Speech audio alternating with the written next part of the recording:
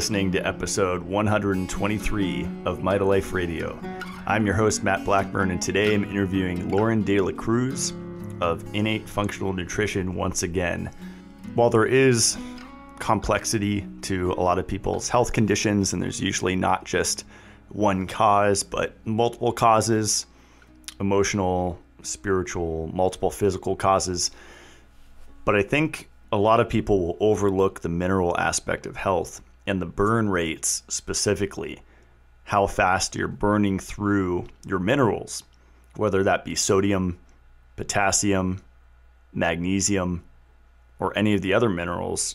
Copper is usually a big one. But in this episode, we focus on the macro minerals, and Loren shares her wisdom, what she's been learning through working with clients on mineral balancing and the powerful, fast effects that can happen when you start regulating and balancing your mineral status. So we talk quite a bit about supplements and how supplementing specific minerals, usually it's calcium, but it can be others, will push the other ones out of balance. And depending on the context of the situation, that could be a bad thing.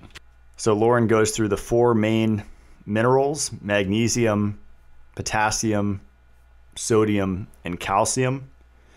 And we answer questions that people have sent in about the best natural sports drink. Do you need a supplement, or can you get all your minerals from food? If we have calcification, does that mean we should eat low calcium foods? Thoughts on pearl powder, calcium suggestions when dairy is an issue and you can't do greens. She talks about magnesium, which forms to avoid, what forms are safe during pregnancy, the different effects of magnesium on the body and hormonal balance, sodium retention, talk about sea salt quite a bit, the different types of salt, and why you probably want to choose a white salt, and many more. This episode is just jam-packed. Definitely have your notes ready. And here is Loren Cruz.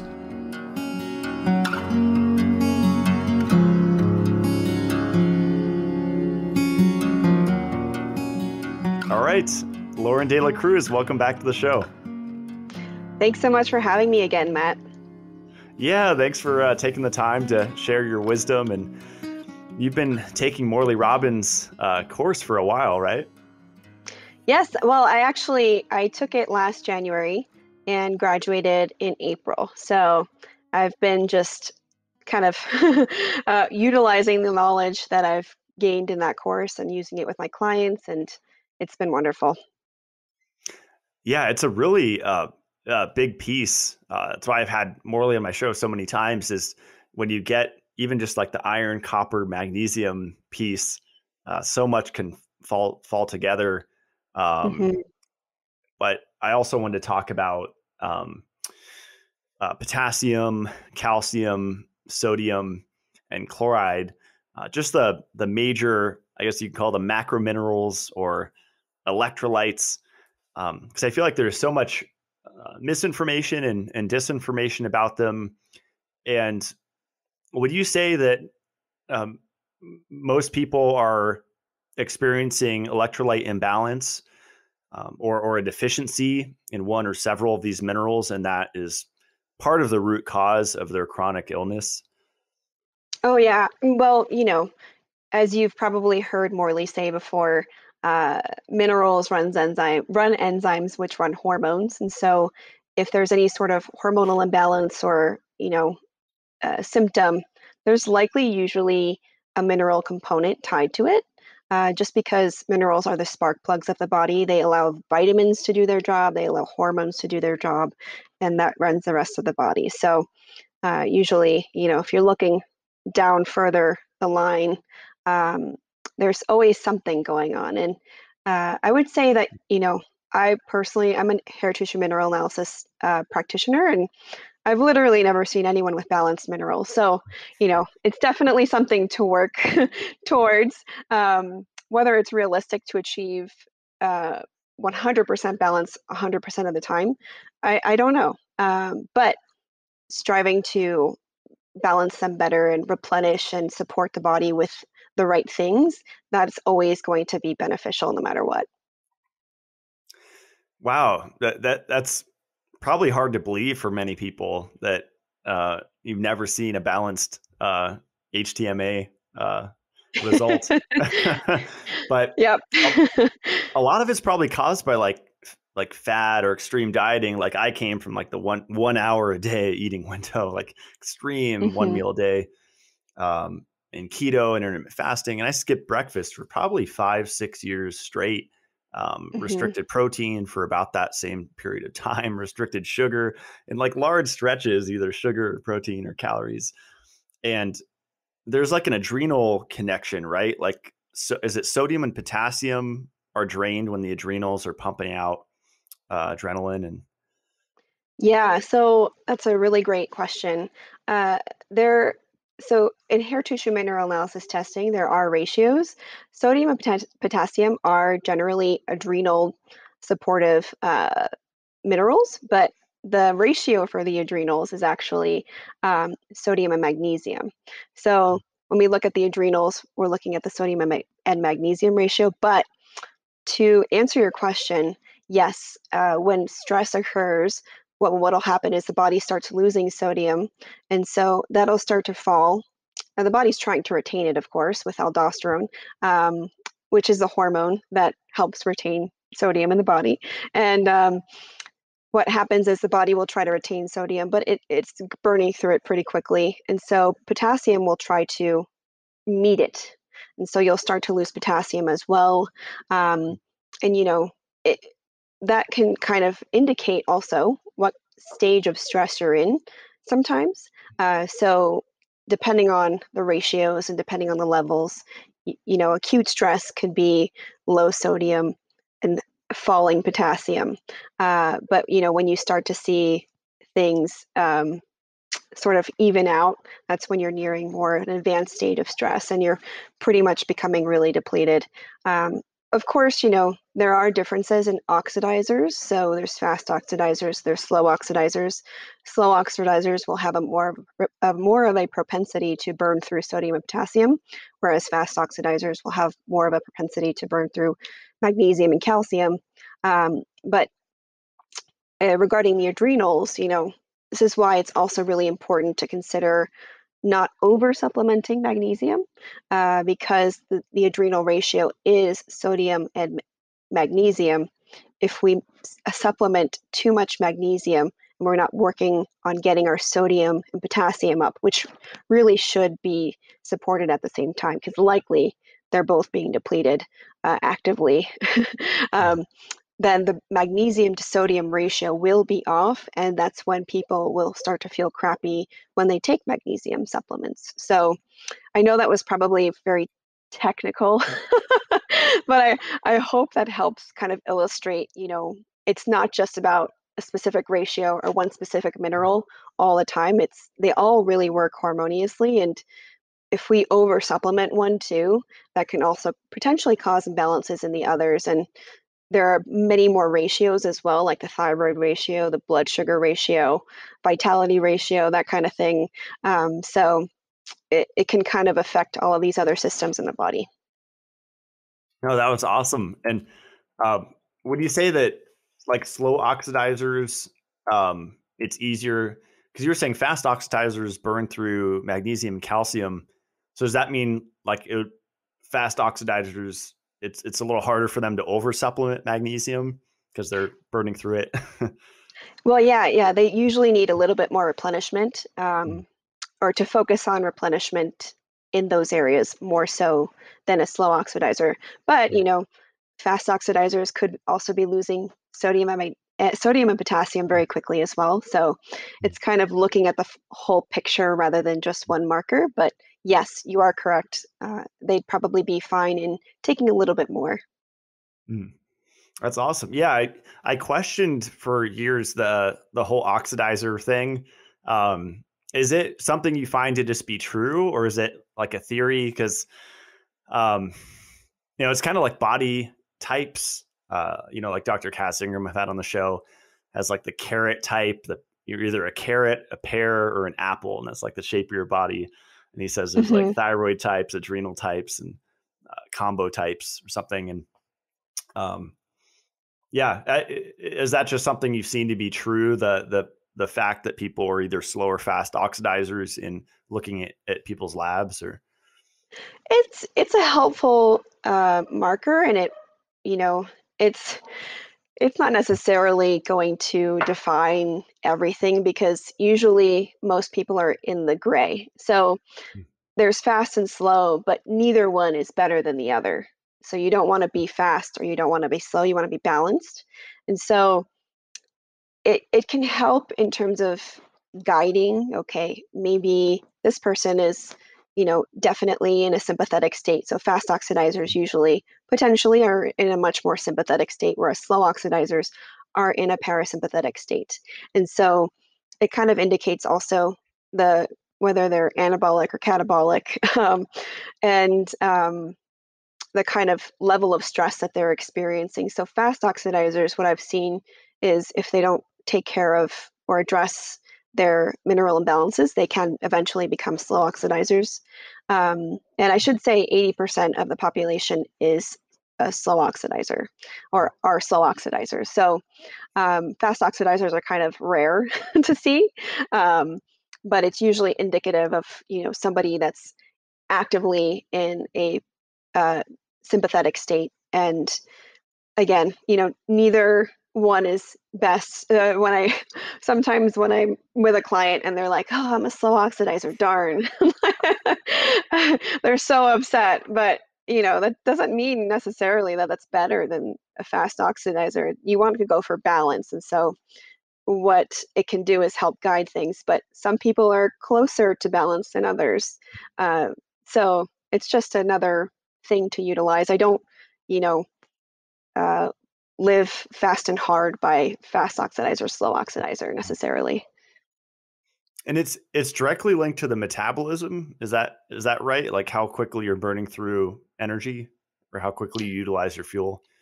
Yeah, Mhm. it is, and it's usually fast oxidizers will also burn through copper or zinc much faster than a slow oxidizer would. They can probably handle a little bit more over supplementation of certain minerals, whereas slow oxidizers it might cause overload the system a little bit. We have to go a little bit slower with them just because the system can get overwhelmed and um, giving somebody magnesium, for example, a slow oxidizer.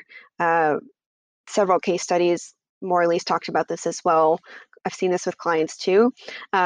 Giving somebody that's a slow oxidizer and that's truly, truly slow uh, can kind of cause a detoxification reaction because it's kind of like waking up the beast because there's been so many processes and enzymes that have been sort of sleeping because of the lack of mineral supplementation or support. So that's kind of, I think for the fast oxidizers, you can kind of go a little bit faster. Slow oxidizers, you kind of have to move a little bit slower. That makes sense. Yeah, and I like on your Instagram you've done like product reviews of supplements, and Oh, uh, we we have a shared fascination with that because I love reading labels, and it's like a kid in the candy store when I'm in like the supplement section of a health food store. hmm It's kind of depressing, but it's also fascinating to me because I'm just like, how are we in this like place where 80-90% of supplements are just creating imbalances? It's kind of Yeah. insane, but kind of the more ingredients, right? Like I heard someone say the other day in an interview, like the more ingredients a supplement has, the generally, I mean, you're getting less of the active ingredients, so it's less likely to work well, but you're most hmm likely also going to have some issues, whether it's an allergic reaction. So that's why I like single supplements, just only one ingredient, and it might seem basic, but it's a little bit more effective and safer. Yeah, totally. It's hard to know, if you're reacting, if a supplement makes you feel bad and there's one ingredient, then okay, it's easy to tell. But if there's multiple ingredients, which are becoming more and more common, like these adrenal combos or these liver combos or these all coverage of mineral combos, um, and somebody feels really crappy on them, it's really difficult to tell whether it was, a one ingredient, which could be derived from any number of allergenic substances, versus like a singular supplement, an ingredient. Yeah, for years I was taking a really popular nootropic one, starts with a Q, won't say the name, but it has like literally you take like 8 capsules or something, and it's like 8 or I think 9 capsules literally. And it was like 40, 50 ingredients, I think. And Hmm. of course they had D3 in there, which to me is Oh yeah. rat poison.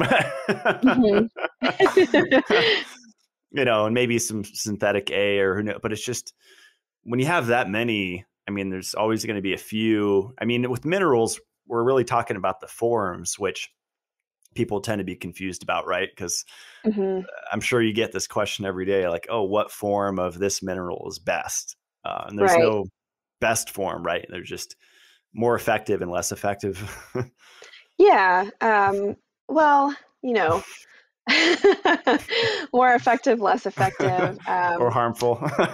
Yeah. I mean, when it comes to magnesium, I feel like a lot of people take oxide or cit, uh, magnesium citrate. There we go, Mhm. which can actually be pretty irritating for some people. So it's not even that, that yes, they can be less effective or more effective, but also your body can respond differently too, depending on the state of healing you're in, as well as the quality of the mineral and the form. Mm. It's complicated. It is. Yeah, that's why the subject's so fun, is because, I mean, we could have a million episodes on minerals and still be just scratching the surface, right? Because there's Hmm. thousands and thousands of enzymes that are running on different minerals and mineral ratios, right? Hmm. So true.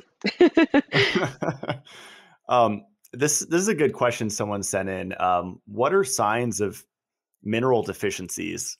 That's really broad, but um, can you see it like on the nails or on the skin or in the eyes or visually? That's a really good question. Well, I would say, what are some signs or clues? If you have a diagnosis, there is probably a mineral deficiency for sure. Um, I would say definitely nails. So nails can be a great marker. They're not like super accurate, I would say. I'm not a nail reader per se, but I'm not a tea leaf reader either. I feel like looking at nails is kind of like reading tea leaves, but they can for sure. Because when I was on the birth control pill, for example, and this is a very common um, symptom that people experience, weak nails, ridges in nails, and I was absolutely 100% mineral deficient. I had cracks on the side of my mouth. That's a vitamin deficiency, but also, it could also be correlated to a mineral deficiency because minerals help vitamins do their job, especially the fat soluble ones. Um, brittle hair, for example, that could be, or like hair loss, that could be it. Um, dry skin, constipation. Um, what else? What else? Fatigue, uh, getting up at night to go to the bathroom or having to urinate often throughout the day. Those aren't necessarily visible signs, but those are physical signs that you may have a mineral deficiency. Um, feeling really exhausted after a workout or cramps, any kind of cramping, um, quick fatigue during workouts or activities as well, or muscular fatigue. That could also be a mineral deficiency. Um, let's see, tooth, tooth decay, cavities, mineral deficiencies, also fat soluble vitamins, but again, they work together. Um, I would say, uh, hmm, I would say those cover a pretty wide range, but those are things that people experience that they may not connect to mineral deficiency. High blood pressure, very easily a mineral deficiency. I can't tell you how many clients I've worked with that come to me with high blood pressure, and we replenish their minerals, and they're like, "Oh my gosh, it's gone. It's magic. I have normal blood pressure. Yes, because minerals are in charge of regulating that for the most part. And so PMS cramping, that could also be another one. Um, uh, Blood sugar issues as well. So insulin resistance, that can also go with the frequent urination, but carbohydrate intolerance, that's a huge one for mineral deficiency. Um, to kind of go back to one of the questions that you asked too, or maybe it was a statement, but low carb or ketogenic diets can also cause extreme mineral deficiency as well. And that's kind of why you see them supplementing potassium all the time. Acidosis, that kind of stuff, which, again, blood sugar issues can really, really wreak havoc, especially in potassium. So if you're in a low carb diet, it's very well known and very well accepted too. It's not really a mystery or a secret that low carb diets do deplete minerals pretty harshly. So you really have to be aware if you're on a low carb diet to replenish actively more so than your normal person, and that can be a job. Those are really So good points. Yeah. yeah. I forget where I heard it, but sugar, is it true? Or are you, do you agree with this that sugar recycles like 40% of magnesium? Forget where I heard that. But Yeah, I've heard that as well. I do know that once your metabolism is in a better state, you can retain magnesium better. And that's very easily seen through the ratios because it all has to do with the ratios. If your sodium and potassium are low, your adrenal ratio is going to be probably pretty high because you're trying to retain sodium. You're also losing magnesium at the same time. Eventually things can start to become imbalanced, but usually it's a high sodium to magnesium ratio, and you're just losing because you're in this stressed state. And so you really have to work on replenishing. That's why the four core minerals or the master minerals. Chloride isn't usually included in that core type or naming convention, but it is an important piece too. and it's usually tied to sodium, right? It's like salt, NaCl. So it's kind Yes. of, if you're eating salt, you won't really be chloride. I mean, if you're not salting your food, which that was one of the questions, isn't salt free healthier? Oh gosh, that is like one of the biggest, the biggest fat lies ever. Salt free is not healthier. That goes back to, uh, I think we like to demonize a specific thing for our problems, and I feel like that's what happened with salt. And so, yes, it can go back to probably the increased consumption of processed foods and maybe fast food as well. But salt is so important. We need it. It was people, our ancestors fought wars over it. And I think salt used to mean money in some culture. Um, so salt was like this really incredibly prized thing to have, and rightly so. It's so important for our health. We would literally die without it. The first thing you get when you're dehydrated is you get saline salt. So I think salt and sugar in the hospital. I could be wrong, but I'm pretty sure salt is definitely in there. But yeah, so salt free is not necessarily better. It's when we consume too much salt in relation to potassium that, yes, that's for sure. We can have blood pressure problems, but removing salt is not necessarily the answer. It's increasing the potassium levels. And so I honestly think most people don't get enough salt, but they're also definitely not getting enough potassium. So, it kind of looking at the bigger picture. Yes, there are actually, okay, so let me backtrack. There are some sodium chloride sensitive people, but I think it's only 10 to 15% of the population, or 10 to 15% of people that have blood pressure issues. So it's a very small number of people.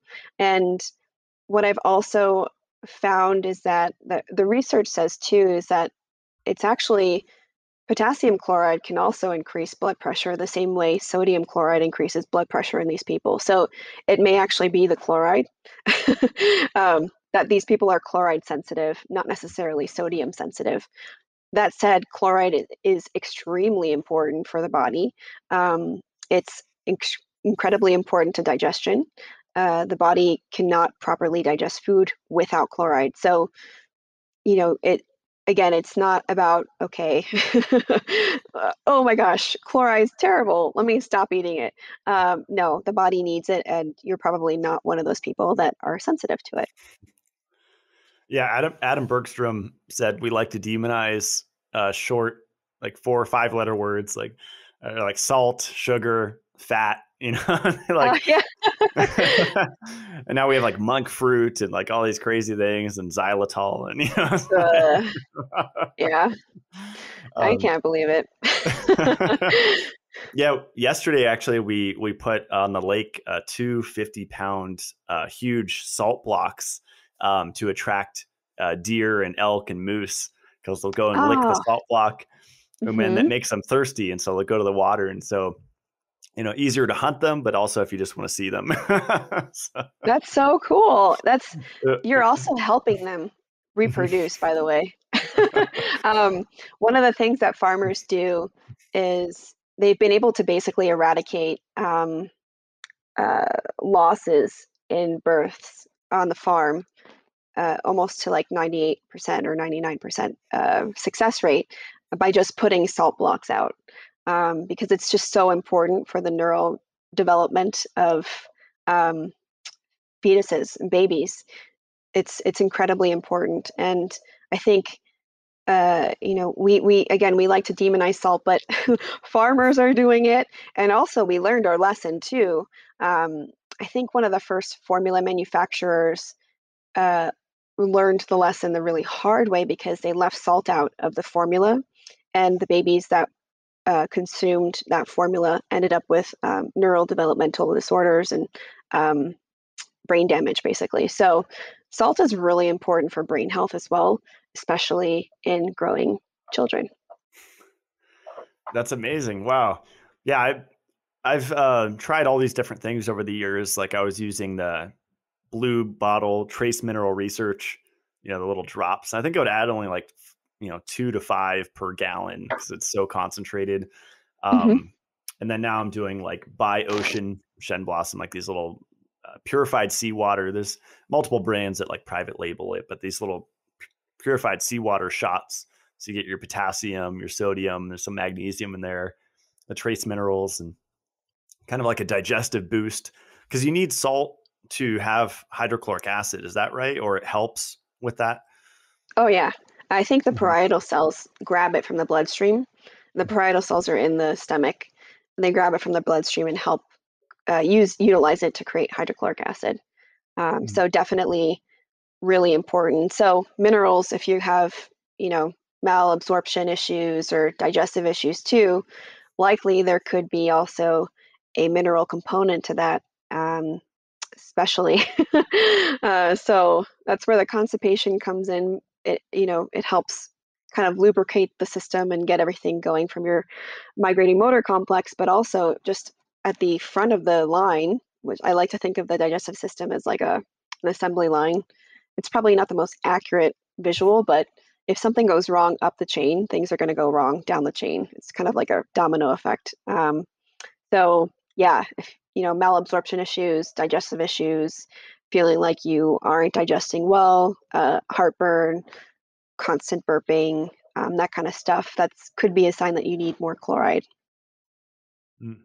That's awesome. Wow. Well, that's a pretty easy fix if someone just wants the shotgun approach. And ideally they get a HTMA from you, right? Yeah, HTMA can definitely help provide a more a bigger peek into how everything is working, because some of the macro minerals are dependent on micro minerals, for example, like magnesium and boron. boron assists with magnesium's absorption or the regulation of magnesium. So, but yeah, salt shots, that's great. And that's actually also, I recently did a post on that, salt in general, because it's been used as a therapy for preeclampsia, which is a really unfortunate thing to have while you're pregnant. It's high blood pressure, but also, your liver starts to also go down, which is really bad. And it used to be called toxemia. My mother had it. I think we talked about that actually. Yeah, She had it with. you're Go psychic. ahead. Someone asked about preeclampsia. Can minerals help? So you nailed Oh, it. 100%. Yeah. My mother had it with me and my youngest brother, and she actually had to deliver my youngest brother prematurely because of it, because her blood pressure was so high. And unfortunately, the advice back then, which is really unbelievable to me because there's been research that shows this since since I think the 1800s, that salt helps with preeclampsia. So she avoided salt throughout her pregnancies, and I thank God I'm okay. But it's just like it could have probably easily been solved if she had been just taking in more salt, maybe some additional protein, because that is also extremely helpful for uh, preeclampsia as well. And you have to make sure you have chloride in that case too. But yeah, salt shots are therapy kind of a way to quell preeclampsia developed by Dr. Thomas Brewer, who was kind of he passed away now, but a lot of pregnant women utilize the Brewer diet and his approaches to um, dealing with preeclampsia. So one of the things is a salt shot, and I think it's like three teaspoons of salt, and you just with water mixed in, you just take it down.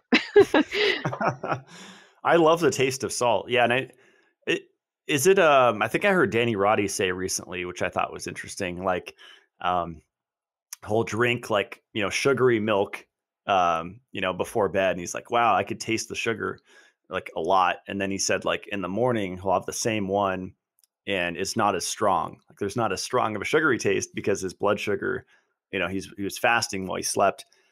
Is there kind of that same thing going on with salt where the more deficient you are, like the flavor will change, or any thoughts on that? Oh, yeah. That's a hallmark of adrenal stress. So if you crave salty foods, your body needs salt. Cravings are I actually did a post on this week too, which is funny. Cravings are just really an intelligent way the body works to get our attention and tell us that we need something. So, if you're craving salty foods, that's probably because you need more salt. So generously salt your food. Don't hold back. If you're craving chocolate, that could be a sign that you need magnesium. If you're craving coconut water, very easily potassium, or bananas, or anything like that that has a lot of potassium. So the body is really smart, and yes, it's very good at regulating itself too. So you'll know when you kind of overdid it with salt because you'll just be like, ugh. But usually people that need salt can just continuously consume salt and not even flinch with the the amount of salt they're eating. So I do think that it's very much so an intelligent design of the body. Mm, that's awesome. I think after this show, I'm going to do an experiment where I like double or triple my salt consumption, see what happens. That's definitely, I mean, I would love to know what happens. Tell me about it. This move, I mean, I hired movers, but I definitely burned through some minerals with this move. So. Yeah, I personally have been kind of doing that. I've been kind of, I have eggs every morning, and I've been sprinkling salt on my eggs, the Crucial 4 salt. It's so Yeah. good. And I've just been putting more and more and more and more every day to see like how much salt I can work up to without hating the taste, and I think I've found my sweet spot. So I definitely need salt though. Mhm. I did an HTMA myself recently, and I still have some work to do there, but it's always a Mm. journey. Yeah, absolutely. I think it's no secret I'm like a huge coffee fan. Like I just, and I've done it in an unbalanced way, obviously like keto, sugar free, even, vegetarian or vegan. And now where I'm balancing my minerals, I'm eating steak, I'm eating protein, I'm having, carbohydrates.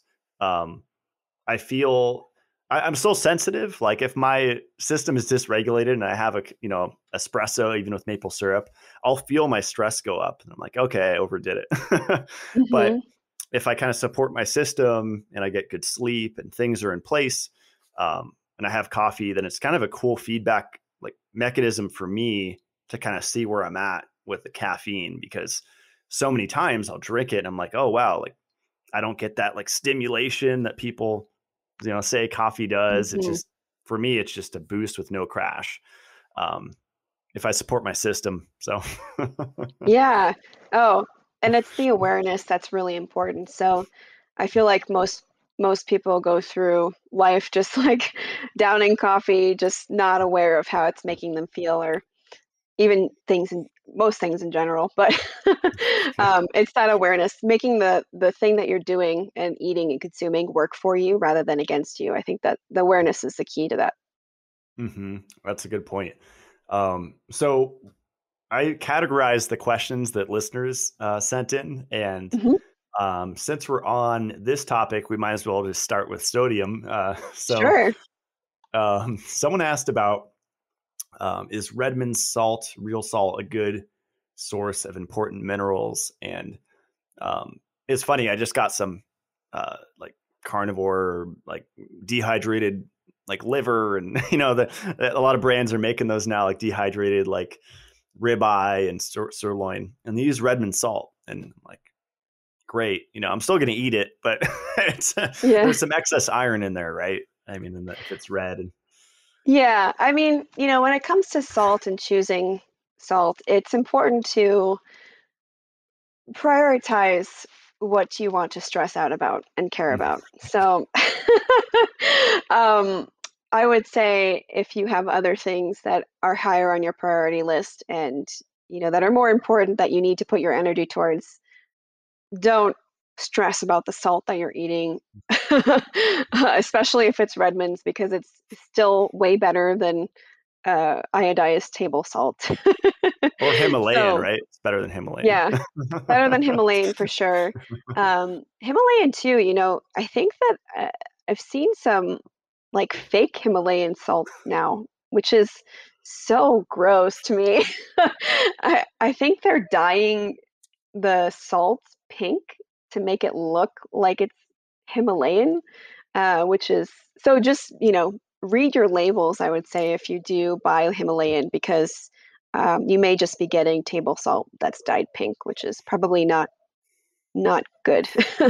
um, but yeah, table salt, for example, it gets a bad rap, right? And we started iodizing our table salt in the 1920s, I think, and it was primarily in a response to the goiter belt, I think, in Michigan.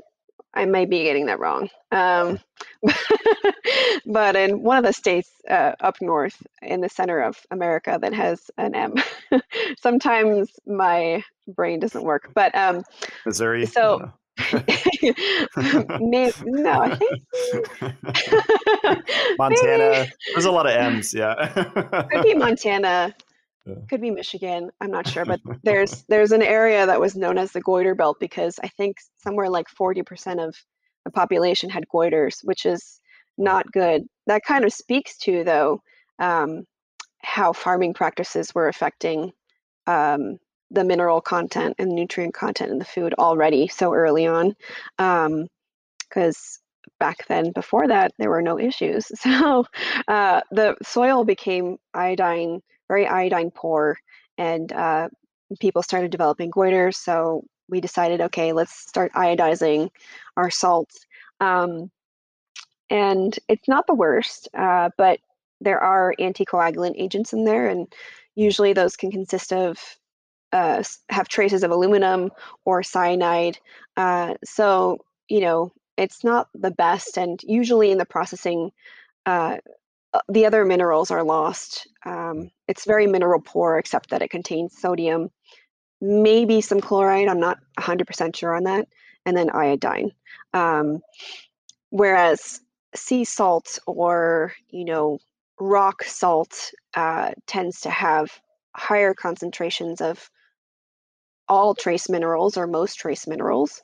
Um, I did an analysis, my own personal nerdy research, like a year ago maybe, on the different salts, and I think that actually Celtic sea salt had the most iron by a long shot. Um, that said, by a long shot, that means like 0.75 milligrams versus like 0.25 milligrams.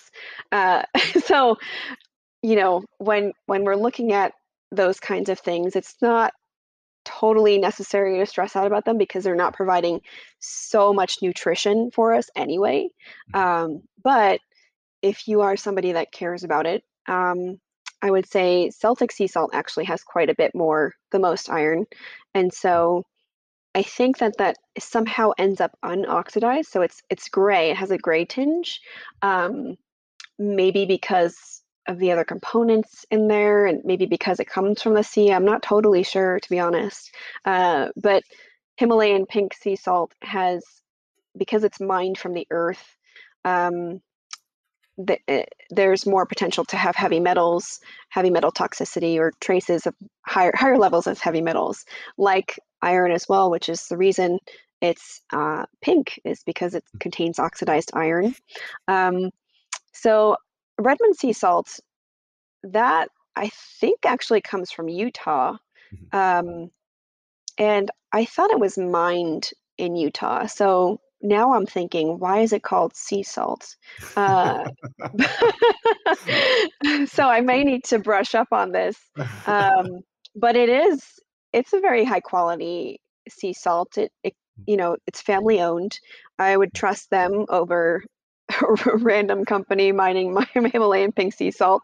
Um, but you know, that said, it probably has some relatively higher traces of heavy metals as well. I can't confirm that 100%, but the color of the sea salt is kind of what you want to look for. Yes, colored sea salt may contain more minerals or, other trace minerals, but Crucial 4 is actually my favorite one. And they have, I think their salt is like, oh gosh, is it 10 times more magnesium I think it was than, like 3 to 4 times more or something. okay, Yeah, that but sounds more still a good amount. reasonable. Yeah. But yeah, I really like theirs. It's just so flaky, so clean, and I trust their quality. They're also a small business, so I like to support small businesses where I can. Um, Going back to Redmond's, they are recommended by the Root Cause Protocol. So Root Cause Protocol is all about copper and iron, and if they're recommending Redmond sea salts, like I think the benefit outweighs the risk. But again, you have to kind of think about what you want to stress out about. I wouldn't bank on getting all of your trace minerals from salt anyway. So kind of think about that when you're choosing salt. That was an awesome answer. It was a long one, sorry. That's all right. Yeah, I love stores like TJ Maxx and Ross, but once you start seeing like pink Himalayan salt in their food section, I had someone say that's when they knew, they see that on the Oh. shelves. Like, got to start Yeah, questioning. yeah. I always wonder where all that food comes from, because I used to shop there a lot. I don't think there's one near me anymore, but since I moved. But yeah, I always wonder, like, are these all the expired ones or the defective ones? And I wonder Yeah. how old they are, and it's funny. Yep. Um, let's see. Someone asked, is 1,500 milligrams the correct amount of sodium? And we had a lot of questions like, what's the ideal amounts and times to take minerals. But that's Mm. kind of an individual thing, right? Yeah, I would say what's more important is to pay attention to your cravings for salt. Um, so I'm not gonna like I never go out and weigh or measure how much salt I'm taking in ever. So I literally cannot tell you how much salt I get every day. Um, but I think that when it comes to something like salt, it's really important to pay attention to your cravings for salt and to listen to those cravings and to understand its function and to support your body when you are in stressful situations in which you can also be depleted from uh, uh, in which sodium can be depleted from you. So exercise, um, long conversations, meetings, like, for example, me, I had a very salty snack before this because I wanted something to fuel me. I'm also going to give blood tomorrow, and I need additional salt. You lose a gram of salt when you give blood, so it's really important to replenish. I think the recommended range, and this is not something that I know off the top of my head, but I think it's somewhere around 1,000 to 1,500 milligrams.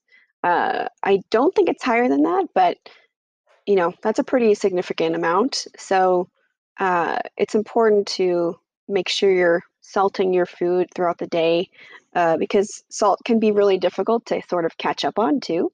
Uh, you don't want to have to, go throughout the day not eating any salt or any salt-containing foods like pickles or seafood, for example, and then you get to the evening and you're like, oh, I feel like crap and I have to catch up on my salt. Let me dump like I don't know, 4 tablespoons of salt on my steak, and that would just be unpleasant. So Good point. Yeah. Yeah. And I'd imagine too the burn rate, like even whether it's protein or, sugar or carbohydrate, like it's so individual, right? Like what might seem like a megadose of salt in a day to one person might be mhm, like, just barely necessary. meeting the needs of another. And yeah. Totally. Yeah. It totally depends on where you are in your healing stage as well.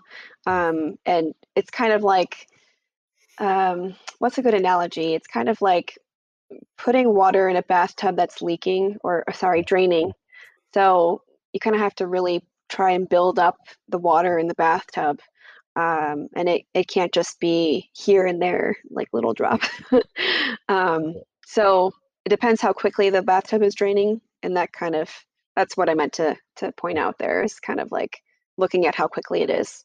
Because if you have experienced a lot of stress, but you've slowed down, maybe you won't burn through it as much. But if you've experienced a lot of stress and there are non-negotiables, like you have to continue with this very stressful job, you are training for a marathon, whatever, um, you have to continuously try really hard to replenish, and you might need a lot more salt than the regular average person. Mm, awesome. A few more questions on the sodium topic. Is adding Malden sea salt to your water ideal to retain that water instead of peeing it all out? That's a good question. Salt can be one way to increase your mineral intake, and minerals are what keeps you hydrated. So, yes, I would say that is one way, an effective way to keep yourself hydrated and from depleting more minerals. Because when you drink water, it's going to go right through you, but it's also probably going to take some minerals with it. Um, so, salt is a very low hanging thing. People have salt most of the time in their house. So putting like a pinch, not where it's, tasting like seawater, but just a little bit so that you can support the retainment of the water and hydration of your cells rather than just continuing to deplete the cells. Um, but yeah, salt, I like to also potentially add some juice or some lemon or citrus to it that can increase. It's nice for your stomach, but also it increases vitamin C. It just has more components to give your body than none, um, as well as mineral drops. So mineral drops can be an excellent way to increase your overall mineral intake. And so that can also be another lovely way. But if you don't want to pay for minerals, or if you don't have juice or, you know, it depends on your situation. Salt is an excellent way to do that. Mm. I'm having flashbacks to my nutrition class in college. My teacher was like nutrition, 100 or whatever, and she's Mhm. recommended the Gatorade, GU, like Oh, oh like gosh. electrolyte things. Yeah, But at yeah. least they were Oh, getting their sodium and potassium, right? oh man, yeah. I have to tell you, that is like, uh, it is such a lucrative market, those sports performance things. And I, so I'm in Colorado and I go on hikes really often. I have a lot of mountain biker friends, and they're constantly eating those things and using like this powder packs. And, granted, it might keep them hydrated, in some way, shape, or form. It does a job, but ideally, they're probably creating more imbalance at the end of the day. And if they just, use real foods or real salt, it'd probably be much more beneficial for their performance than these like chemical powders. Yeah, I just had a guy. He's building our goat pen, and yesterday we saw him, and he was at his truck, crushing a Rockstar can that he just downed. I'm just like, wow, people are still drinking Rockstar. Oh That's man. crazy. I think those can be addicting, right? Yeah, I was on him for a good amount of time. Yeah. This is the last question on sodium. It's really technical. I don't know, why does Sure. sodium bicarbonate slow methanol poisoning? And I had to look it up. I guess methanol is like an alcohol they use to like extract stuff. Like it's in like windshield washer fluid and like brake fluid and antifreeze. But I Huh. guess it's like a sodium channel blocker. So I haven't, I don't know if you've looked into the world, because there's like calcium channel blockers. I guess there's like sodium channel blockers too. Huh. I don't know where we would I get don't them though. I don't think I can answer that question, but definitely very intrigued. I'll have to do some research after this. We have to forward that to Um, Morley. yeah, I couldn't tell you. I'm sorry, but I'll definitely follow up. Yeah, I don't know how much methanol we're getting exposed to. I mean, maybe like excipients and sup. I don't know, but looks like antidepressants and stuff like that. But Very interesting question. Oh, uh, antidepressants have it? that's what I'm seeing in this. Yeah, California poison control article on it. Um, What about ADD medication? let me do a search. ADD. Yeah, I'm not seeing that. Okay. But I wouldn't be surprised. Yeah, just curious. Because I know that certain medications can definitely impact minerals as well. Um, oh, that's one thing I should have mentioned when you asked me what are signs of mineral deficiency. Uh, yeah, medications can really wreak havoc on minerals and vitamins, but things like ADD medication uh, can also just cause the stress reaction. So you'll often see anyone taking ADD medication, which I have worked with adults that are on it, um, their sodium and potassium are just like through the roof, being excreted very, very quickly. And it's very interesting to see how a medication can impact somebody's mineral status. Um, but the sodium when you say bicarbonate. Oh, when you say go ahead. through the roof, you mean the ratios through the roof of those of sodium? Well, yeah, it could depend, on again the phase of stress, but you will absolutely see like it being excreted actively because the medication turns on that the stress system. It puts you in a sympathetic state. So it's very interesting. Yeah, and a lot of medications I've heard for years have like sodium fluoride, but also iron. I think I've heard that too. Yeah, iron oxide, birth control has iron oxide. It's used as a colorant. So anything like pinkish. And, when you look at, or at least the pills that was taking, um, some of them were pink. And fluoride, I think anything that starts with an F or anything that's like a flow something, will definitely have fluoride. But I think fluoride is now in something like over 50% of medications. So they're just, I couldn't tell you why. um, but yeah, it's pretty bad in how pervasive this this poisonous metal is. Actually, is it a metal? I'm not totally sure. Halogen, I think. Yeah. Okay. Yeah, that sounds way more accurate. I don't know what I was thinking, but yeah, it's somehow in our medications and our water. It's Did you really see it? interesting. Oh, Oh, go sorry. ahead. Go ahead. No, go ahead. Sorry. Oh, okay. Morley pointed me to this book called Fluoride, the Devil's Poison, and it was actually written by a dentist. And it was written by this dentist whose patient challenged him to look up fluoride and to understand the dangers of it because he was using it in his practice and wanted to use it on this patient. And then he started doing the research, and then he ended up writing this book.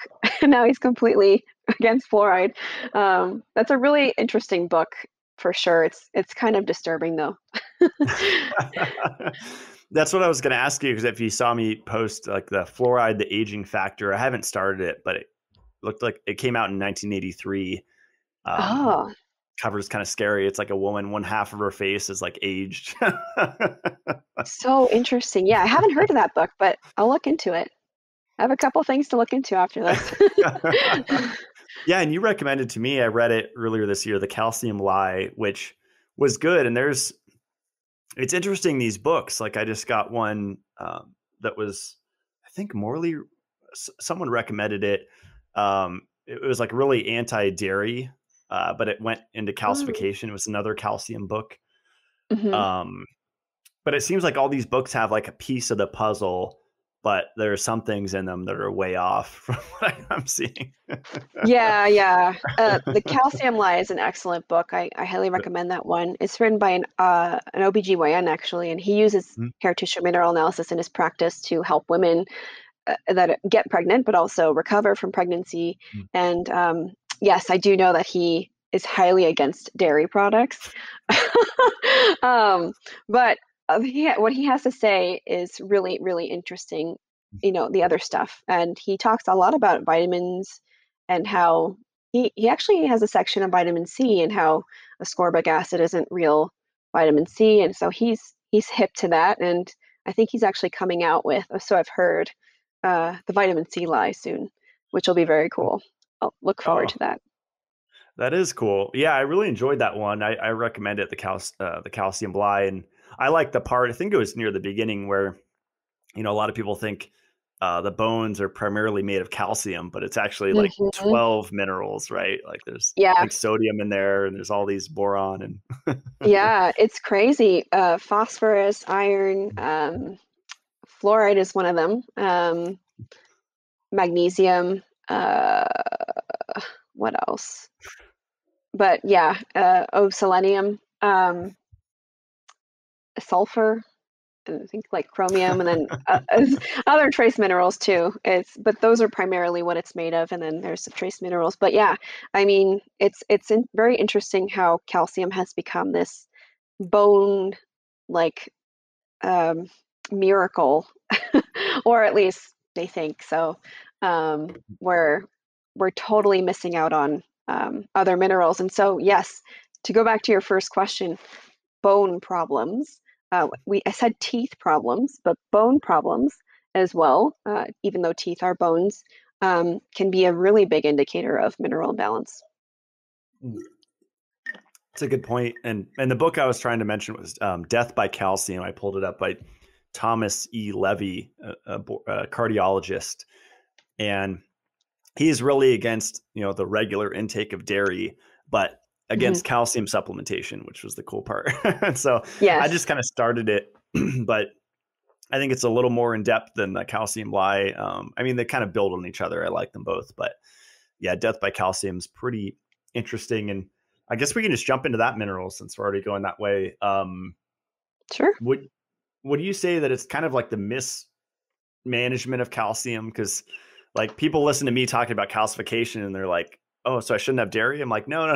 It's about the balance, right? Like, magnesium and K2, and I think boron. There's like things that kind of conduct the symphony of calcium, right? Yes, totally, totally. Um, well, definitely the three you mentioned. So magnesium does it in three ways. It activates vitamin D, which works to liberate or absorb, increase the absorption of calcium from the intestines. Um, it also regulates the production and release of parathyroid hormone, which also works to liberate calcium from the bones for use. So usually that would be naturally in a natural state when parathyroid isn't being unnaturally uh, um, increased or produced. Usually it has to do with kind of balancing the alkalinity of the blood. So if our blood becomes too acidic, the body will use parathyroid hormone to release calcium from the bones to neutralize the blood and bring it back to a pH of, I believe it's 7. Um, so there's that part. And then it stimulates calcitonin, which is a hormone that works to reduce blood calcium and opposes the effects of parathyroid hormone. So there's all these levers that need magnesium to function properly. And a lot of people like to go directly for vitamin D, for example, but um, it's not that simple. um, and so, what else did you say? You said vitamin K. Oh, yes, K2, that works to get calcium into the bones where it needs to go. So, vitamin D helps absorb or increase the absorption of calcium in the intestines, but vitamin K2 helps get the calcium into the bones where it needs to go. And then boron helps increase the function of magnesium. And so, kind of, I was just creating a lesson on boron. So I'm having a little bit of blockage. I have this course that I'm working on, and I did a couple slides on boron. So forgive me, but I think there was some research that I saw that said it helped fortify the bones as well. So that's really interesting too. And boron is very understudied, I would say. But definitely it has a component to it as well that it increases the half-life of estrogen, um, as well as one other hormone that I can't remember right now. So it can actually help with hormonal balance too. Um, but yeah, these are all very important for calcium regulation. And I would say, of course, vitamin D is the other one that gets the fame. So that would probably be the fourth one, but we already talked about it, and it increases calcium absorption from the intestines. But what's very interesting is that um, I work in the preconception space a lot, and a lot of pregnant women think that they have to supplement calcium. And what is so interesting and so intelligent of the body is that it increases the absorption of calcium by 50% while you're pregnant. So it is so incredibly important and so cool that the body does that just naturally. So supplementation of calcium is actually not needed at all during pregnancy.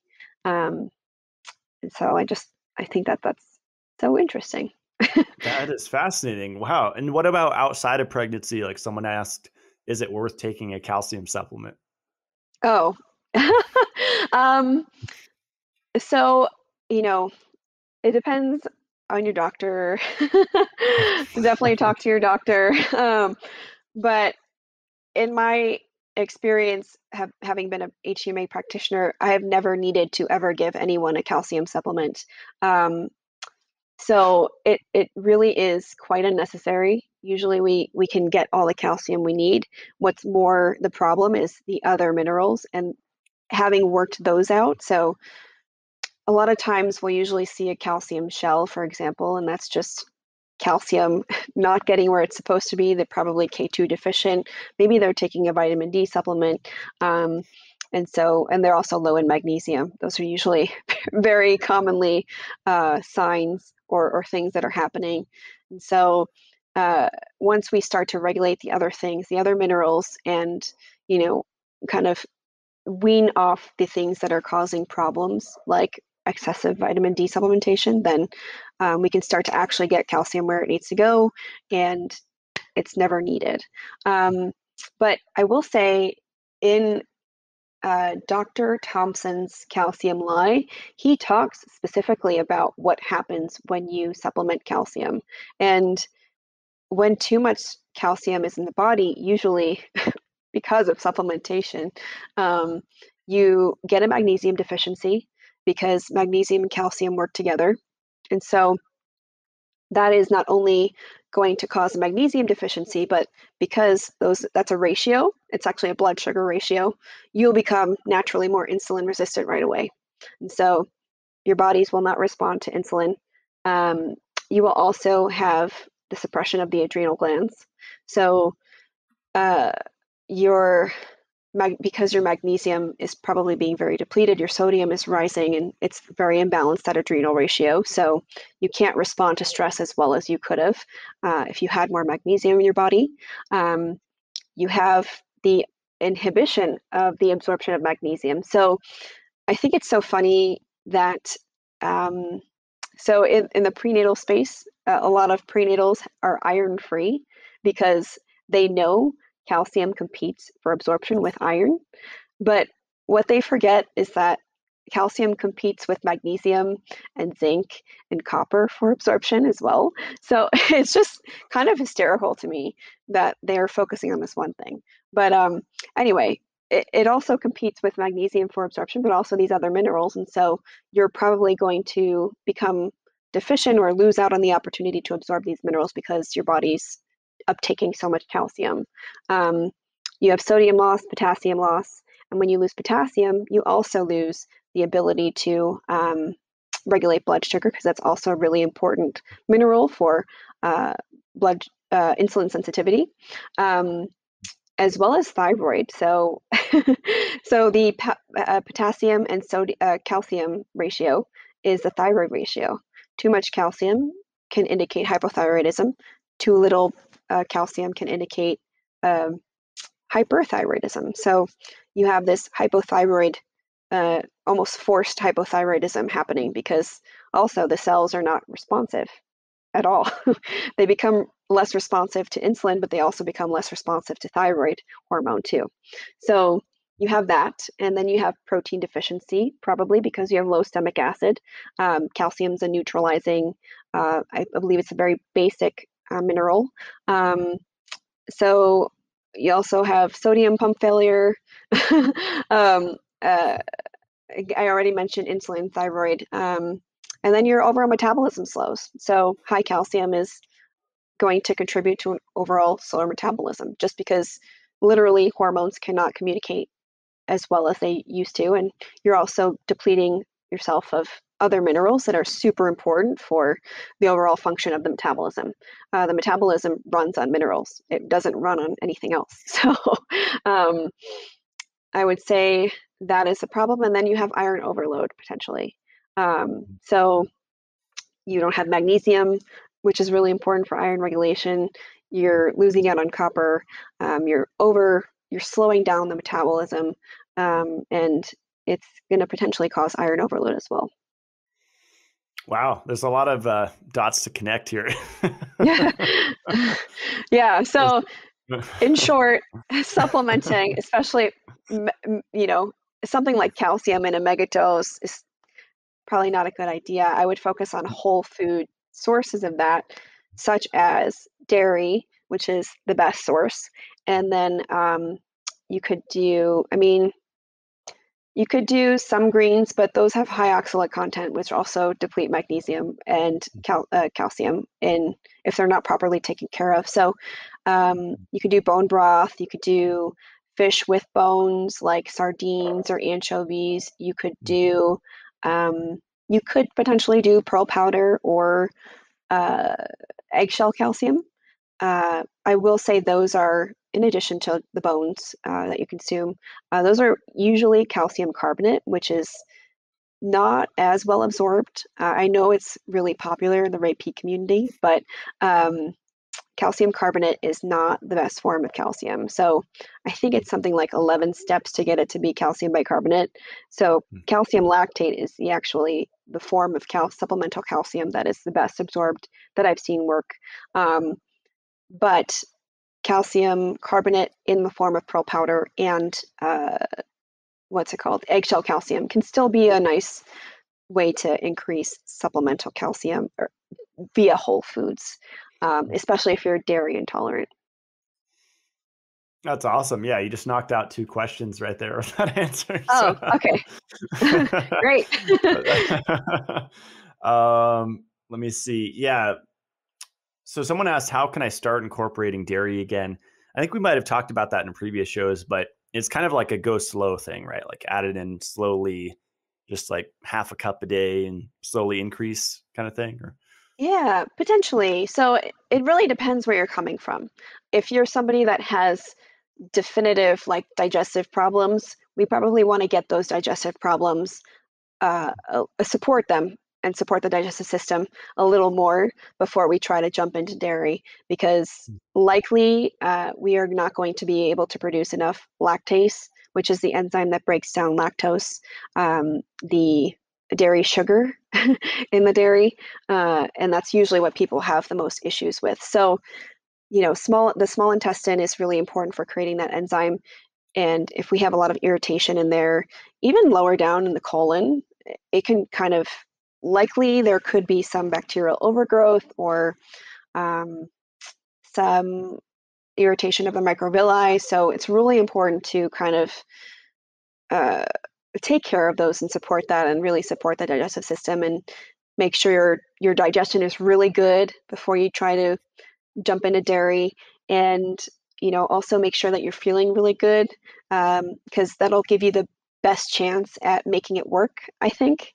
And I've done this with my clients, and I was actually just talking about this with somebody, and she was like, I never literally last year I couldn't digest dairy. This year I can. It's awesome. And now she's eating tons of dairy, and she's pregnant too. So it's really great because she's getting vitamin A, calcium, and a ton of other minerals. So I would say assess your digestive capacity first, and then, yes, you can start incorporating dairy. I would go for lower lactose foods like Parmesan cheese, for example. That's pretty low lactose, like the hard cheeses.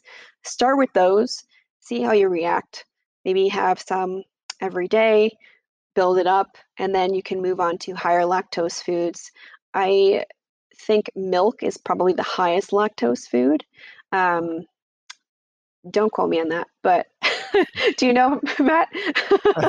No, I think maybe the breed too. I think it's my understanding like bovine milk, cow's milk has more lactose than like goat's milk.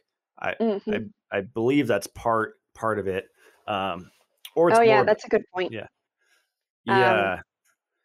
yeah, and experiment too with cow's milk versus like A1 versus A2 Mm-hmm. dairy sources, because that could also be potentially one of the drivers of the intolerance. It's the animal that it's coming from as well. So don't be too disappointed if cow's milk doesn't work for you or cow's milk products don't work for you. There's always goat's milk, sheep's milk stuff that you can try out and experiment with. But yeah, definitely start with lower lactose things and then move on up and, have like a little bit of dairy every day until you're able to increase the amount and quantity and volume. And hopefully you'll be in a place where you can just enjoy it freely without any issues. I love it. Yeah, and we just started giving our Sainan goats free minerals like several months ago, and I noticed a difference in how the milk tastes and how it's absorbed. So even the little Oh, nice. things down to like their food and water and what they're supplemented with, there's so many variables I think that affect the product of the milk. So, Oh, yeah, totally. It's what they eat is what we get. So, yeah. Well, let's jump into. We just have a few on potassium, and you've touched on it a little bit. Only a few questions here. The first one is pretty good. Is potassium a key fighter in preventing diabetes? um, that's a really great question. I would say there's multiple factors in preventing diabetes. Potassium, because of its just importance in blood sugar regulation, so it acts like insulin, and that's why fructose fruits can be such a great way to kind of, or thing to incorporate, I guess, if you have blood sugar issues, is because of their potassium content, and they kind of act like insulin, so they require less of a potassium can act like insulin, so therefore your body requires less of an insulin response. I believe it also assists with the storage of glycogen, so it supports the liver in that sense. And when we are unable to store glycogen, and when we are releasing high quantities of insulin, hyperinsulinemia, that's when we can get into problems, and chronically that'll become an issue. So I would say it could be one of the most important things. It's not like the factor.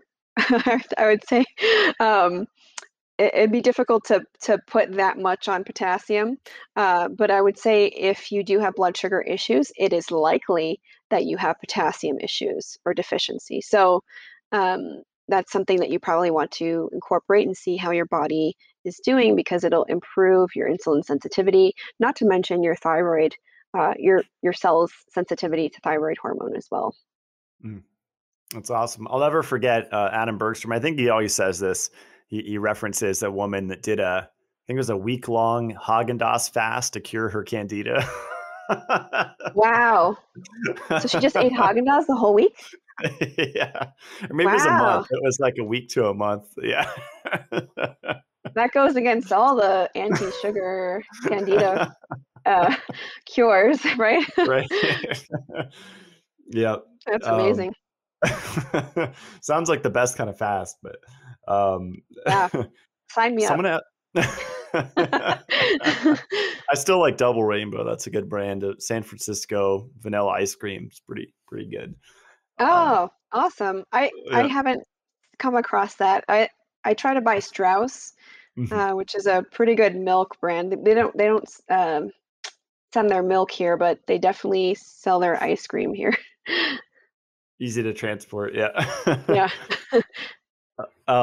Someone asked the second question on potassium.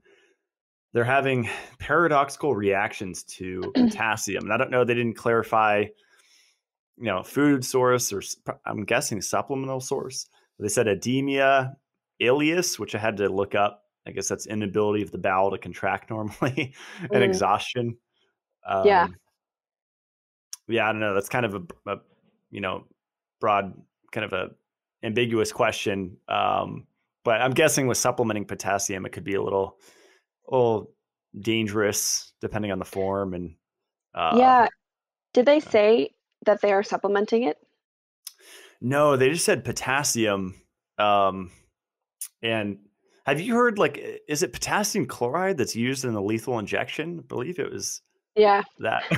Yeah. So different orally probably. But.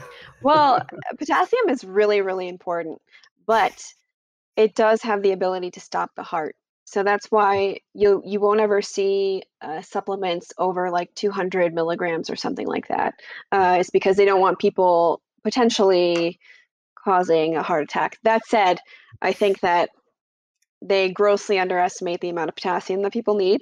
So I wouldn't let that scare anybody. If they're experiencing paradoxical reactions, so my question would be, one, did you get an HTMA, or did you just start, increasing your potassium willy-nilly without any guidance? That's really important to understand, not only because it's important to understand potassium, but also what is your sodium level? Because if you're experiencing edema by consuming more potassium, you might be outweighing your sodium levels, or are you increasing your sodium much higher than your potassium, even though you're increasing your potassium? It sounds like there could be other mineral imbalances that are happening and that are not being taken care of. And if you're just focusing on the potassium, that could be the issue. There's also the question of how fast did you increase your potassium? Because if you increased your potassium really quickly, that could also potentially be an issue. You don't want to go from 0 to 100, especially with potassium. I myself cannot handle cream of tartar, which is one of the most rich sources of potassium, because it literally makes me go to the bathroom every time, no matter what. Um, so, and that's just a sign of how depleted I am and how almost metabolic this potassium becomes. Um, so I would say, and that's a sign for anybody that drinks coconut water that's experiencing digestive distress or aloe, usually aloe juice, the diarrhea. Yes, it does have natural laxatives, but it has really high on potassium. And so if somebody's really depleted and they just kind of just do like a potassium bomb, that can cause a lot of problems. So I would say I can't really provide any guidance per se, but I would probably encourage this person to work with an HTMA practitioner so that they don't make their issues worse, or go see a doctor right away, because it sounds like if edema is happening, that's not good. But likely the doctor will say, "Oh, let's decrease your potassium, or limit your sodium, blah blah blah." So take what I say at face value and decide who you want to work with and do more, I guess, research on about this. Yeah, we actually had a question, which one is best, coconut water or aloe vera juice? And I didn't know. So aloe is a good source of potassium, like similar to coconut. Oh, yeah, it's Mm. like 900 plus milligrams of potassium in a serving. So it's crazy high in potassium. It also has laxatives, so they're called anthraquinones, and these are also it's natural latex as well, which is very interesting. So if somebody has a latex issue or latex allergy, usually they're encouraged to stay away from things like aloe or anthraquinones. Um, but yeah, aloe juice has a ton of potassium. Uh, what you want to get though is the inner leaf, not the outer leaf, because the outer leaf, or sorry, the inner leaf, not the whole leaf aloe juice, because the whole leaf will contain the outer leaf, and that's what contains the anthraquinones or the laxatives. Um, but as to answer the question, which one's better, I would say it depends on what works for you better and what you can be the most consistent with. Because if you hate the taste of aloe juice, which it's not like that bad, I like a lot of people ask me, "Oh, what does it taste like?" It's just like watery tea to me, Yeah, like yeah, a yeah. watery tea. So, okay, I'm glad you agree. I was like, I don't know how accurate that's. I'm not that great at describing flavors. But yeah, it tastes like watery tea, and so I add some juice to it, whether that's tart cherry juice or orange juice. But and it is, more expensive too than coconut water. So it really, I get aloe juice as like a treat for myself. Whereas like I will most likely be drinking coconut water every day versus aloe juice, but they're both really great options. That's awesome. Yeah, I love it during the summer. I actually Hmm. interviewed Michael Haley of he has like Stockton aloe. It's like the inner leaf, like raw and filtered. They like ship like frozen gallons to you, and then you just thaw them Whoa. out. And yeah, it's supposed to be beneficial for a lot of different conditions. I think even some Hmm. cancers, like colon cancers and things. So, Yeah, definitely. It's digestively very supportive. Um, that's very cool. I have to check that out because I was trying to figure out how to uh, get aloe juice in a more affordable and bulk way. So that's great. Thank you. yeah, you inspired me to have to get back into that this summer because when it's hot out, that aloe drink is really So soothing, good. cooling. Yeah. Hmm. um, so last category here to cover is magnesium, Okay. and I think you already touched on a few of these. Let's see. Oh, so this is a good one. So you said going to the bathroom is a sign of deficiency because someone said magnesium bicarbonate in even small amounts gives me digestive issues. Um, Hmm. is that just a building tolerance issue? They asked, like to just go slow and keep on it? That's a good question. If, you're going to the bathroom every time you take magnesium bicarbonate, no matter how much, I would probably try a different form of magnesium. Because while, yes, it's a great, excellent form of magnesium, there are so many other forms. I think there's like 40 something. Well, the ones that you can get it as supplements, there's, I guess, like maybe a dozen or so. But yeah, I mean, I wouldn't force this, especially if you have digestive distress. That's just gonna not be good. um, it's your body telling you to stop. So I would maybe put that on the back burner and come back to it once you've tried a couple of other forms. And I would say the forms that I would recommend are probably glycinate or bisglycinate. Um, let's see. I am malate.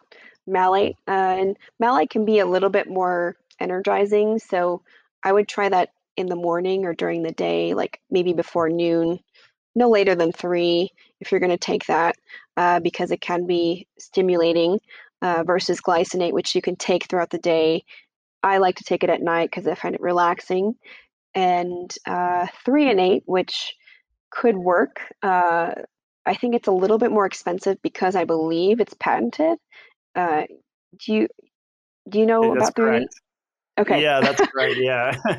So Yeah, and they yeah. advertise it as like the only form that could cross the blood-brain barrier. And I've Oh, heard that's oh BS. They God. all do, right? Yeah, yeah. I would agree with you 100%. Um, oh gosh. So yeah, I mean, I would probably avoid that just on principle. Um, and you could probably save yourself a lot of money. But yeah, so glycinate, malate, and then the chloride, which is great. So chloride usually you take transdermally. So transdermally means through the skin, and you could do Epsom salt baths or magnesium chloride flake baths or magnesium oil spray or magnesium oil lotion, and that will all be chloride. And so that's a really nice way to get magnesium as well. And so if you're experiencing digestive distress with bicarbonate, potentially I would start low and slow with these, even with just a topical to see how you react, and then potentially add in an internal supplement very slowly. But try and play around with the forms, see what works for you. Also what you can afford, because it's fun to have all these options, but it can add up. So pick one and start there, and then play around with it. Would you say if someone lives on a beach, like or near a beach, that just going in the ocean for like a half hour to an hour a day, I guess that's kind of a luxury for most people with jobs, but Ah, that's a way to get magnesium too, right? totally. Yeah, there's so much magnesium in the ocean. That is an excellent point. So if you live near the ocean, like that's a free foot bath right there, or a free magnesium bath. Definitely a wonderful way to get magnesium. Mm. And someone asked which forms to avoid. Would it be like oxide, carbonate? Like, I don't know, orotate. I haven't heard much on orotate, but those weird Um, ones. ooh, yeah, I can't recall exactly right now, but oh well, definitely oxide. Avoid that. You're not going to absorb much of that at all. And citrate, Mm. those can be the most irritating. Also, the citrate molecule can potentially have copper implications. Um, let's see, orotate. I think it's not as good. And there's one more. Um, oh gosh, maybe it's stearate, or no, that's not. That's a filler. There's one more that I'm not thinking of, but it's also not great. Um, so I would go for the ones that I mentioned: malate, glycinate, chloride, and 3 and 8 if you really want. And bicarbonate as well if you can handle it. Um, that's also an excellent option. But the rest are kind of like I've just found more success with these few, and they work, and they're excellent and usually very effective. Oh, there's magnesium lactate. It's like bound with lactic acid. That's probably not good. Oh, yeah, I would consider, if you have any blood sugar issues or anything like that, you probably don't want to take that, um, especially in high doses. So, yeah, that's interesting. Um, let's see. Should you balance magnesium supplementation with sodium and potassium from food? Hmm. Um, Yeah, I would say absolutely. Um, so, kind of like what we talked about before, it depends on, if you're a fast oxidizer, slow oxidizer, kind of where you fall, how much this could impact you. But yes, this is often why people feel so crappy when they take magnesium. And I'm not saying all people feel this way. I'm just saying those that do feel crappy when they take magnesium, it's like the couple, maybe 1 out of 10 people. Um, but it's because of that reason that they're overdoing it on the magnesium and not supporting their sodium and potassium. And all of these minerals work in ratios. So it's really important to make sure you're getting all of these nutrients rather than just focusing on one. And so if you start to feel crappy, you kind of know, okay, I need to really up my sodium and potassium. And sometimes I just have clients only focus on sodium and potassium because it is just so critical and they're so low that any bit of magnesium is going to be kind of almost a stress until they can handle it. wow, that's awesome. Let's see. Is magnesium safe during pregnancy? So always ask your doctor about the safety of supplements. Um, for the most part, I I like it. I think it's extremely helpful. It's very important for pregnancy. It has many functions. It's one of the top two minerals that is in highest amounts in amniotic fluid, and that's the fluid that the baby is constantly swallowing. So you can imagine how important that is. It's next to copper, which is the second most important mineral, or the highest concentrations in the amniotic fluid. So that itself kind of nods to how important it is for the baby and the overall health of the baby and pregnancy in general. It's also important, it can play a role in preventing preeclampsia as well. So, salt is definitely a huge for preeclampsia, protein for sure, but also um, magnesium as well. Gestational diabetes is higher. I guess you're at higher risk to get gestational diabetes in a magnesium deficient state, morning sickness, uh, parathyroid dysfunction as well, because remember, magnesium runs parathyroid hormone, um, placental insufficiency. So it's really important for the placenta. Uh, you're more likely at risk for low birth weight or miscarriage, high blood pressure, leg cramps, all the things that come with mineral imbalance. So magnesium is really important. And unless you're making like mineral broths throughout pregnancy or drinking tons of bone broth, likely you will need to supplement at some point in some way, shape, or form. And I should note that prenatal vitamins, they usually are very, um, well, so prenatal vitamins, they have everything you quote unquote need, um, which is not true. But they have to make money off of this supplement. And so usually what I've found is they cut corners with the minerals. And so they're giving you maybe 100 milligrams of magnesium oxide, and that is not enough.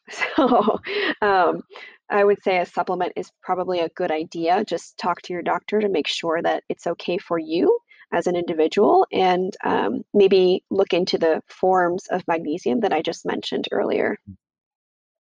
That's awesome.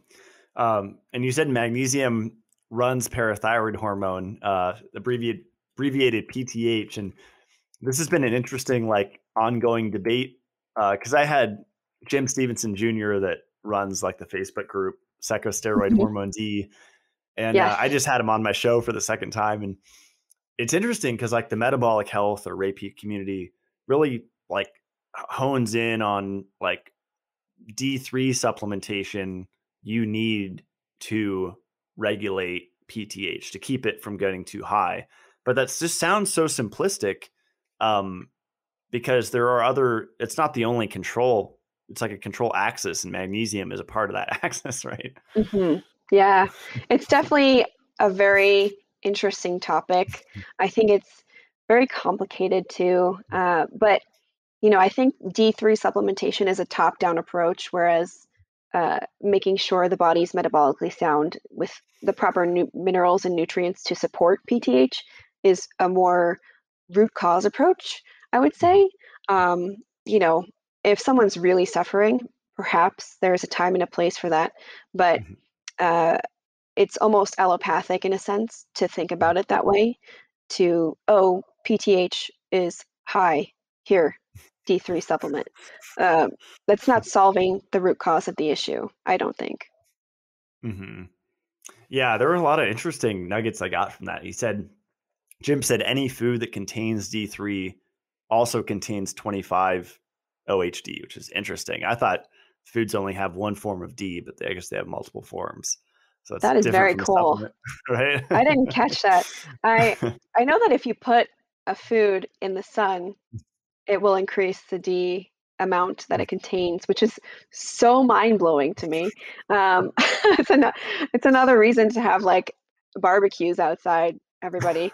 Uh, but that is very cool that it contains 125. Very Yeah. interesting. Yeah. I still need to set up my UV light. That he got me all jacked up, interested in Lumisterol L3, like that.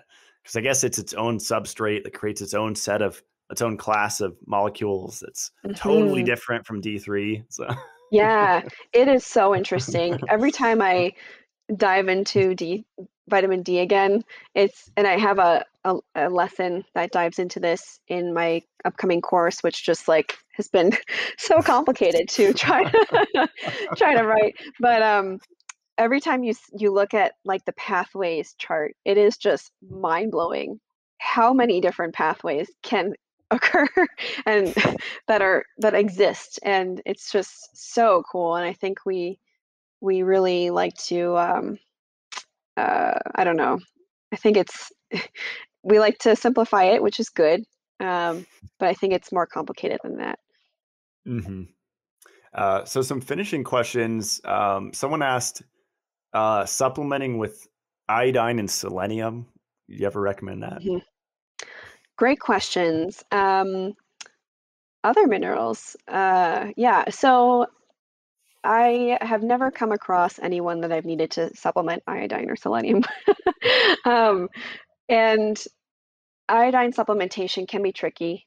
Um, it has the potential to cause hypothyroidism. So, self-induced hypothyroidism, hypothyroid symptoms.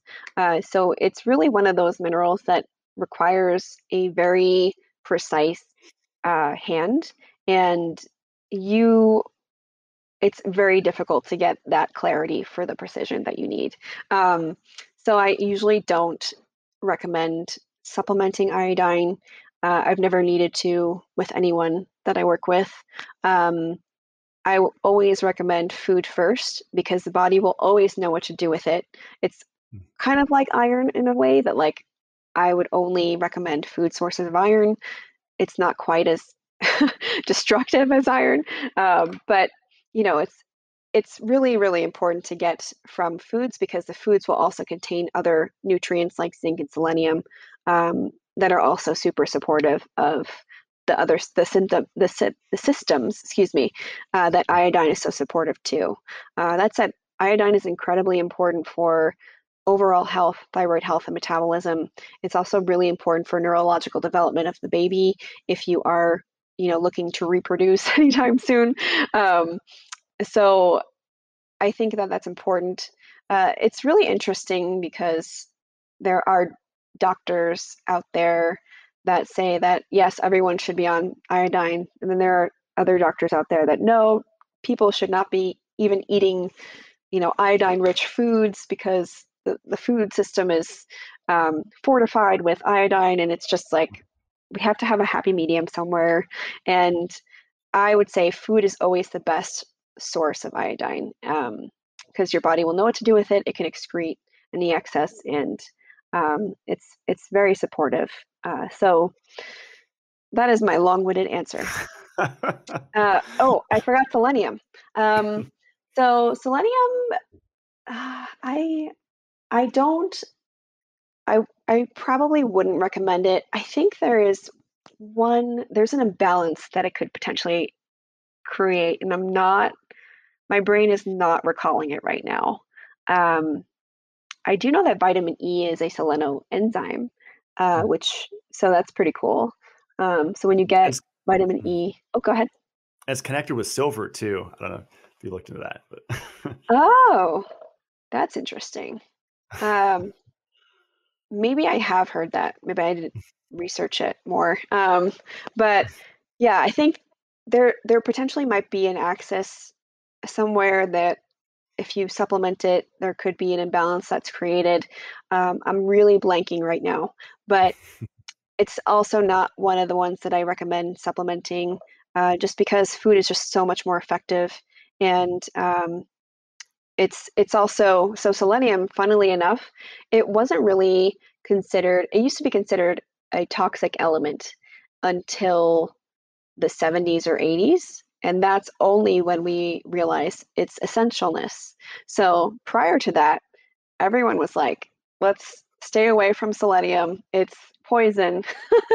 um, and only until recently, which is about 40 years or maybe 50, that's really not a long time that we've started to understand selenium's importance.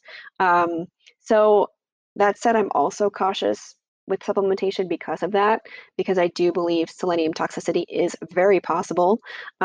So again, food first always is my motto. Seafood is probably the one of the best sources, as well as dairy. Dairy has a lot of selenium as well. So those are two great sources for you. that was awesome. Yeah, since I come from the detox world, it's really trendy, and it has been for years to like supplement iodine either orally or Mhm. on the skin, like Lugol's or something or nascent, to push out the other halogens like chlorine, bromine, and fluoride.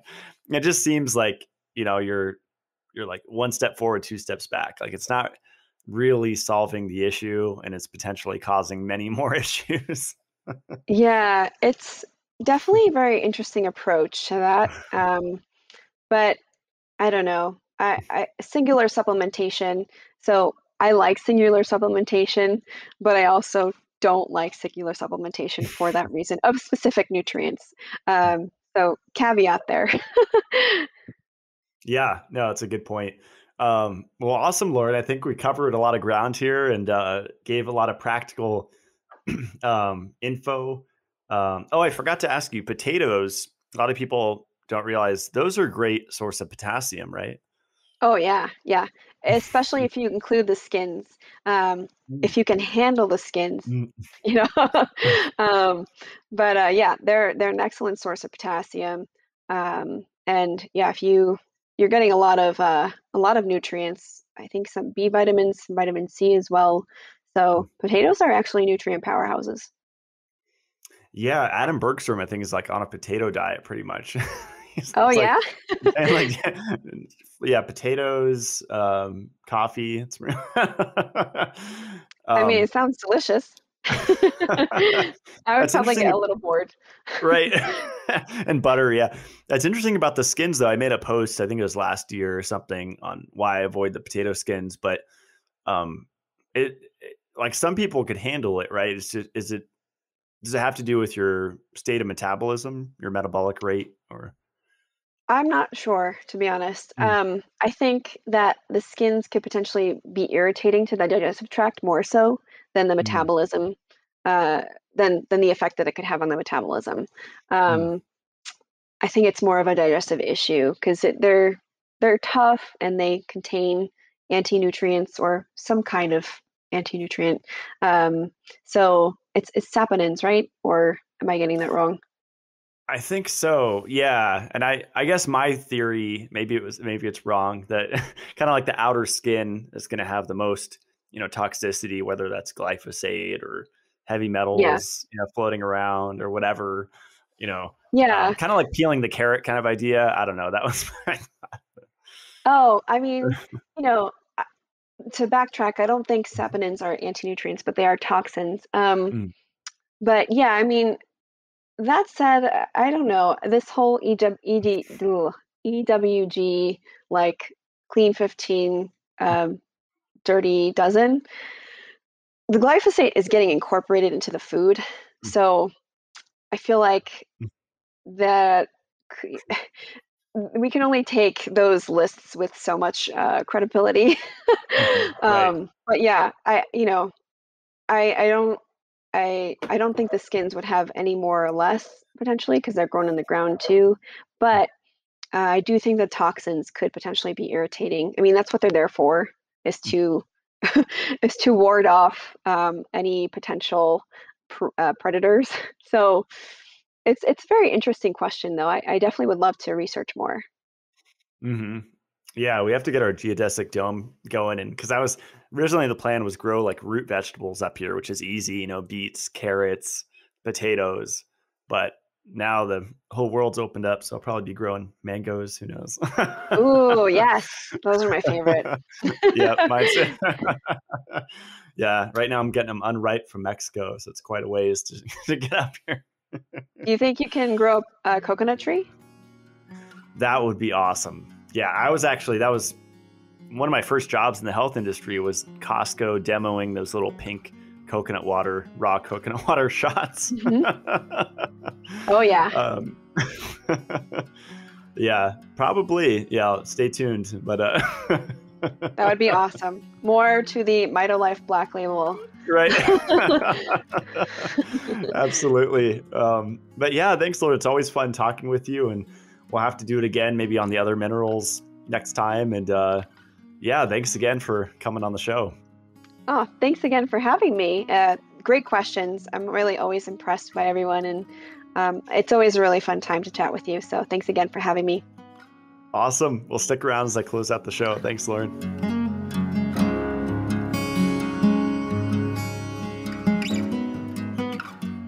That wraps up today's show. Hope you guys got a lot out of that.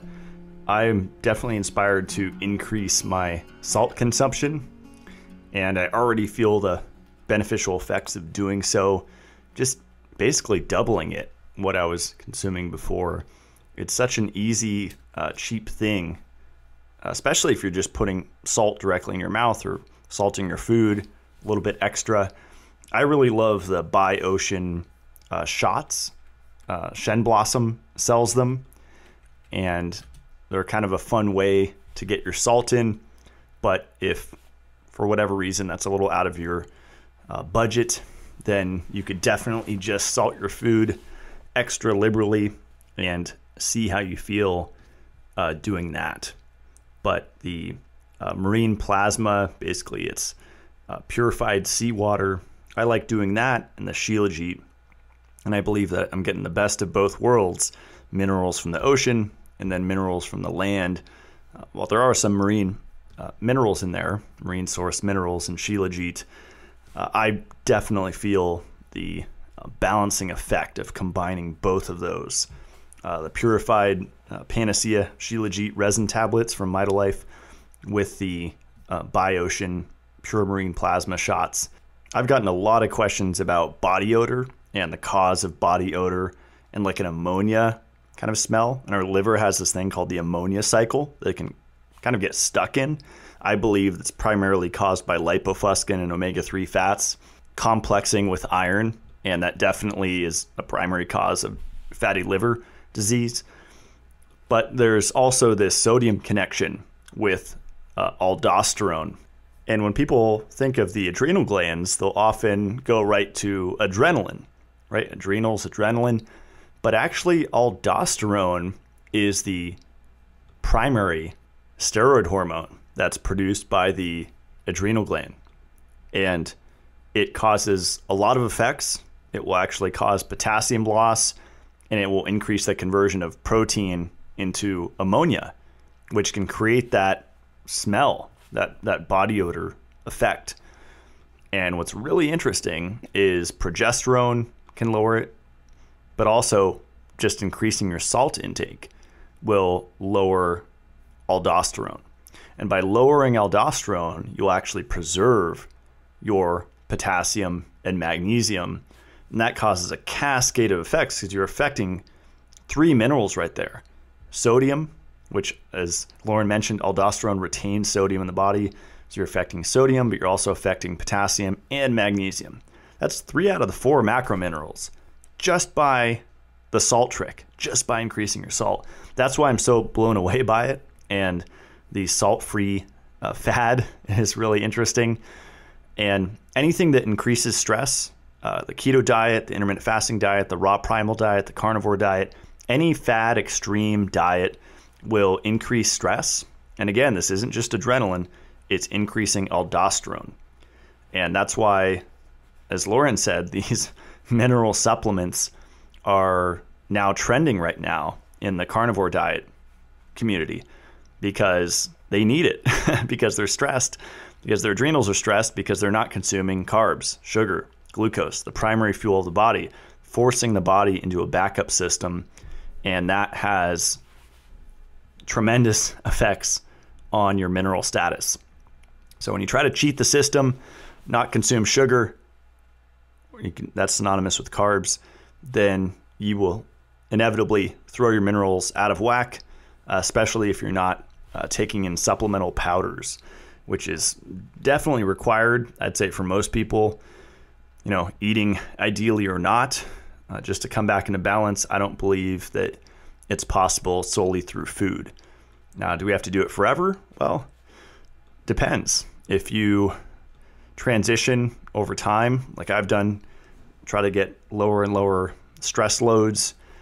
I don't have any more light pollution or noise pollution here on the off-grid home that I just moved to, and super grateful for that. And that definitely affects my mineral status. It affects my magnesium burn rate and the burn rate of all of my nutrients. So I really enjoyed this one. The connections that could be made are really endless. The interrelationship between fat-soluble vitamins, minerals, enzymes, hormones, it's really important to look at the whole picture. And where I've been having fun looking at is the supplemental D, serosteroid D3 supplementation, and seeing how that can increase calcium absorption and how that's often not a good thing if someone's not drinking filtered water. Like up here in Idaho, everyone's on well water, everyone's breaking down. I see it. They're stiff. They're turning into rocks, basically. They're turning into inflexible rocks, and that comes from the excess iron in the water and the excess calcium. So calcium deficiency, in my opinion, very rare. It's kind of impossible because the calcium's coming in from everywhere. If we just say drinking and bathing water, it's really the magnesium that people need. From what I've seen speaking with clients and talking with practitioners that work with clients, it's often that magnesium that needs to be kind of megadosed for quite a while. And the forms, again, there's no best form. You have to experiment to find what works for you. And for a lot of people, it will be the transdermal form. But the pill form might work too. Powdered, pilled, synthetic magnesium could work. As Loren said, I would just avoid the oxide, the citrate, the cheaper ones you'd find in like a CVS store. So I'll put the links below to Loren's website. It's just innate-nutrition.com. And from there, you can find her posts on Instagram, her blogs. She does lab analysis of hair tissue mineral analysis, which I should probably do. I've actually never done that. And the full Monty iron panel, which is the test that I recommend everyone get because it's the best picture. It's way better than all those cheaper labs that you can do where they're looking at the wrong markers and it just confuses you more. I'm kind of anti-labs for the most part because I think that people kind of get caught up with them and they make things extra complex, where I said at the beginning you could just be salt deficient or maybe copper deficient because you're not doing beef liver or oysters or shilajit. I would try to start simple and make it more complex as you go, but don't start complex unless that's fun for you like it is for me. I love complexity. It's fun for me. But for a lot of people, it's stressful and it's just an unnecessary layer to deal with. So start simple and then slowly increase the complexity until you see results is the way that I would do it. So we're still getting set up here at the new homestead, fully off grid, just on solar and propane. There's no electricity coming up here.